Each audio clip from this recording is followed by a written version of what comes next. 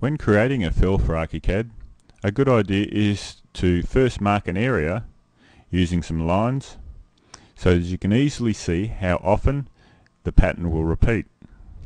I'm going to use a polyline, the rectangular option, and I'm just going to draw a 1 meter by 1 meter square.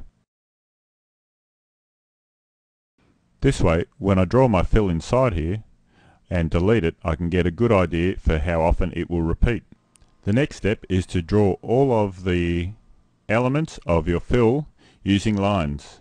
I'm going to use the polyline tool and then explode it later. In this case, I'm going to draw a fill that indicates water. A good idea is to draw this at a scale that is similar that you would like to see at the end result.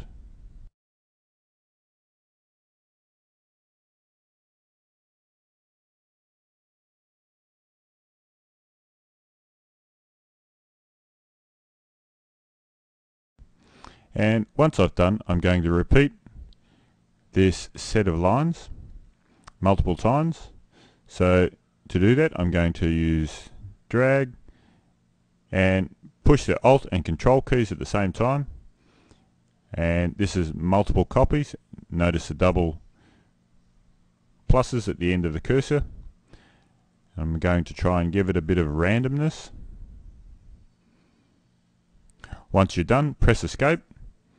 Before I paste this and copy and paste it into my fill type, I'm going to just mark it with some hotspots.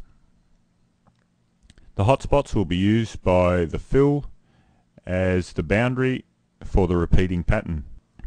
Next, we're going to select all the elements together and explode them.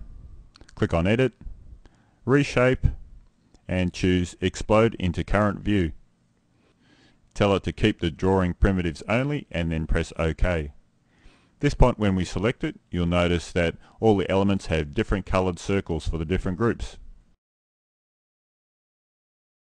Now we select everything, go to Edit and press Copy.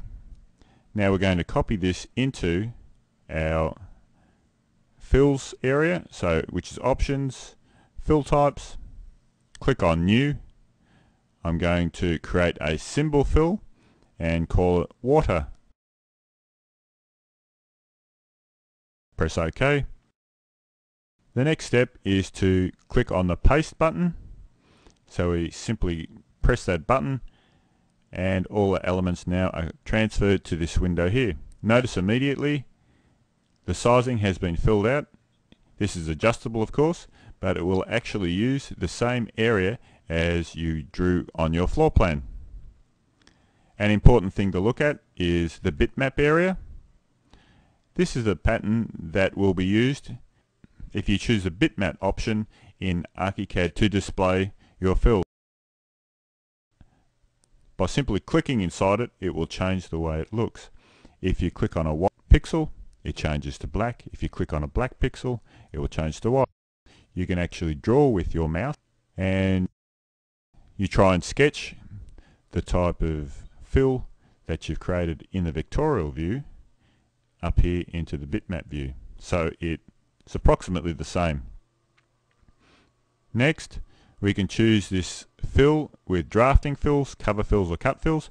If I untick any of these options, the fill will become unavailable for that type of fill.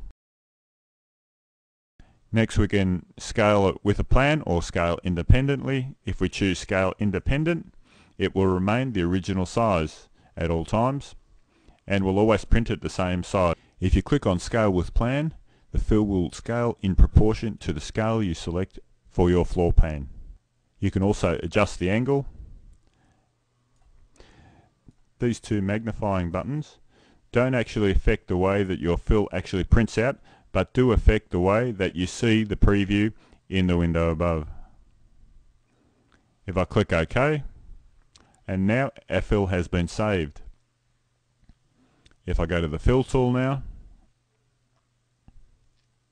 and select it, if I go into the settings and choose water, click on OK, And if I draw using that fill, you'll see we've created this water fill.